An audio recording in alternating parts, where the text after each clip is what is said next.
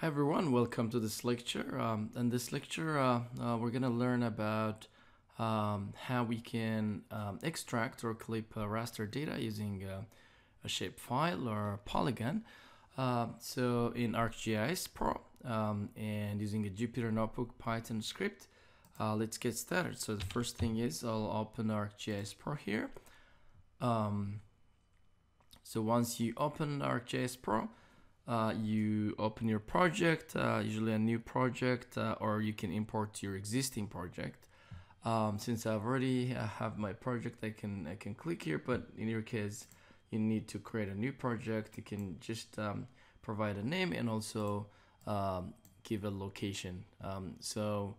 For example, here I'll create a location here, and I'll just name it 00.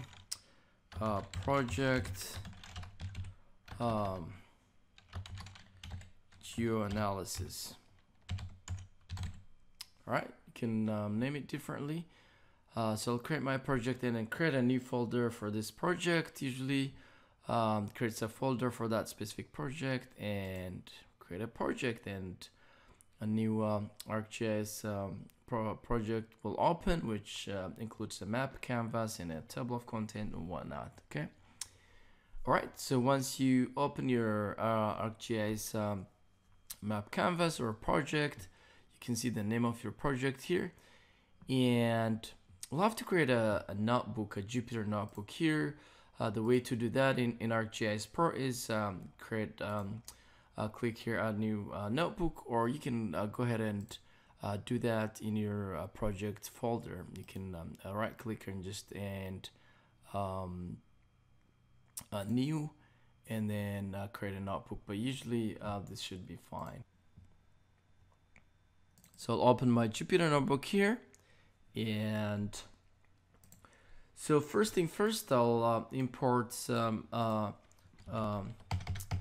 libraries, usually the ArcPy. I'll import ArcPy, and also import OS to access some of the data, input data for my clip raster function.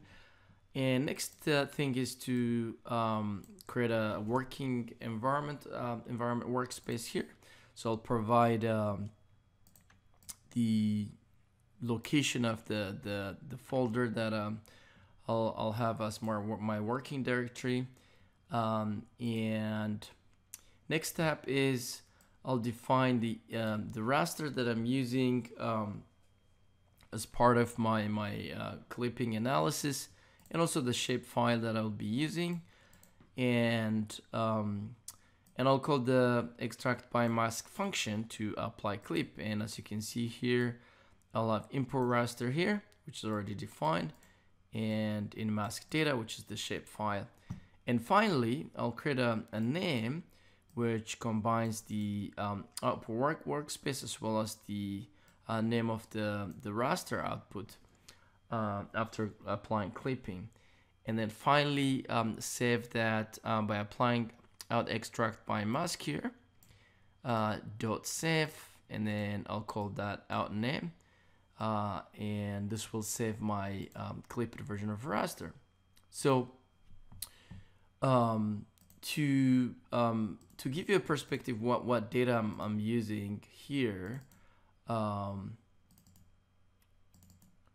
I'll be using this data. I'll be using a conus level land cover data, and a California boundary data, a shapefile, and I'll not calculate statistics for now.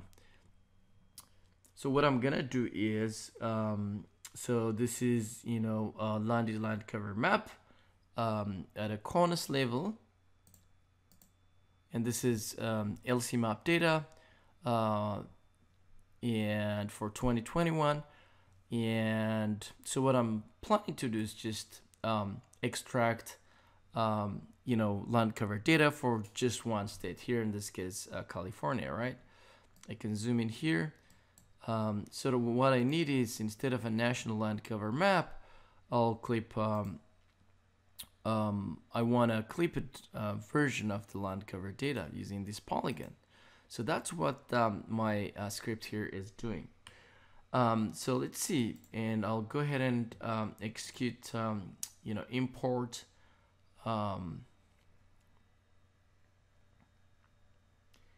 and execute the main part of the function, which does the clipping, right? And it's busy now. You have this asterisk. What it means is that this cell is executing and it's processing. It's not done. So you can see that it shows, if you go toggle back to the map canvas of ArcGIS, you can see the same data, but it's showing you a busy sign, which is, currently processing that analysis, which is a clipping analysis. So let's wait, about a minute, and hopefully we'll have the clipped version of this land cover data. Let's toggle back to the Jupyter Notebook.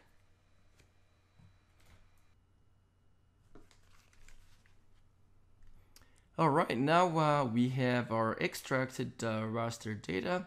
Here, as you can see, if I remove the Coda's Live land cover, we have a California state-based raster data here. So it's already clipped by the polygon or shapefile that we use. You can update a color ramp here using different approach. You can use existing color ramp, or you can write a code manually. You can adjust or change these colors, but for now this is not the objective of this video. I'll give you a demo how to change color ramp in other tutorial. For now though, so that's how you can extract raster data using a polygon or shapefile to perform some sort of subsetting for a smaller study area.